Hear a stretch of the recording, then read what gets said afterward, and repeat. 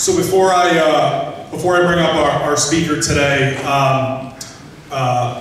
Romano will be taking over our football club. Our president of our football club's been involved in Derby football for about 5 decades, and I just want to take a quick moment to acknowledge Bill Pucci in the back of the room, who's retiring.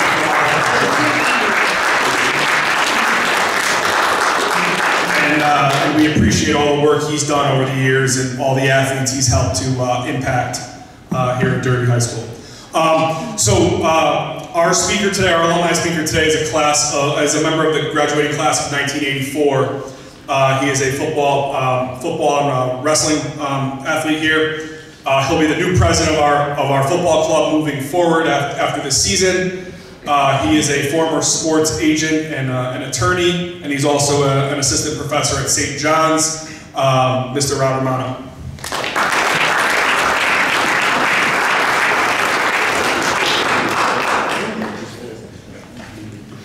Hello? All right, so this little speech I'm going to do is not for you guys, all right? So Kenny, just, you could bow out, George, you can bow out, it's all good. This is for the athletes, all right? This is for you guys. When I say athletes, I mean football players and the cheerleaders, because you're all athletes, all right? So, in 1983, I sat in your seat. I sat right there. This building wasn't here, but I sat there. And a couple days later, we ended up playing a football game down at our field here. And honestly, I don't remember the game. I don't remember much about the game. I remember it was a cloudy, rainy day. I remember it was cloudy and rainy. The kind of day that defensive linemen love, that muddy kind of game where, the offense is going to fumble and not get good traction. You know what I'm talking about. Yes, I was a defensive lineman. At 5'8", 145 pounds, I was a defensive lineman there at Derby High School. All right? So I don't remember much about the game. I remember we lost. I don't want to talk about that, but I remember we lost. But what I do remember, what I took away from that game, is the friendships. All right? So the guys and cheerleaders and girls, we played together every week. We were in the trenches together every week. We sacrificed every week. We gave up time with our families every week. We got muddy together every week. We sweated. All that stuff. That's what I remember. Those friendships from all those people that I played this game with. To the point where 34 years later, the same person I flipped a coin with out on that field was the best man in my wedding. Right? 34 years later, he stood beside me down in that field, and he stood beside me when I asked my wife to be with me for the rest of our lives. So, but what I also took away from that time is the teamwork, the dedication, the hard work, the discipline that we as athletes have to give. And I took that to Springfield College, where I was lucky enough to get a scholarship to play football. Right, back then, Springfield was a D2, so they gave scholarships.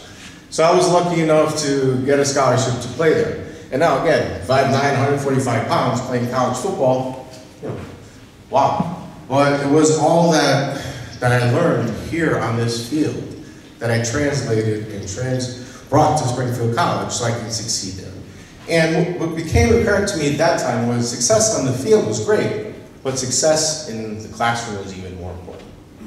Right, so I buckled down, I got my grades up, I did well in the classroom to the point where, all right, by my senior year, my counselor was like, well, your grades are good enough, you can go to grad school. And being from Derby, I was like, I didn't know what grad school was, I didn't know what that meant.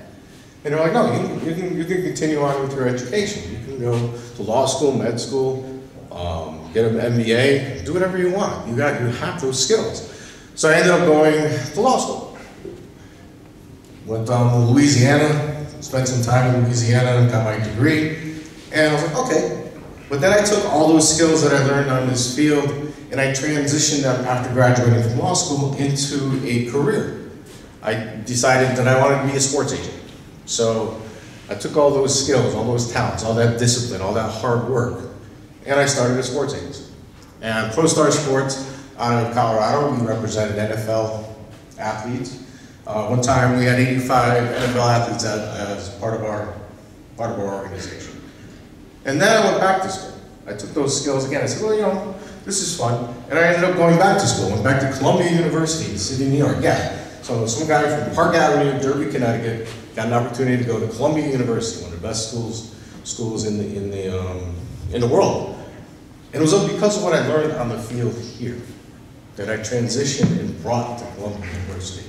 All that dedication, all that hard work, all that desire, I brought to Columbia. And I did well at Columbia. I ended up graduating #1 in my class from Columbia University. So I transitioned that afterwards into being a professor, what I do now. I said, well, now I want to take those skills and I want to start giving back to the students and the student athletes. So now I'm currently a professor at St. John's University in Queens, New York. So why I'm telling you this is because as athletes, you guys can do whatever you want. You guys can accomplish whatever you want to do. All right, because you have the skills and the building blocks and the foundations to accomplish anything.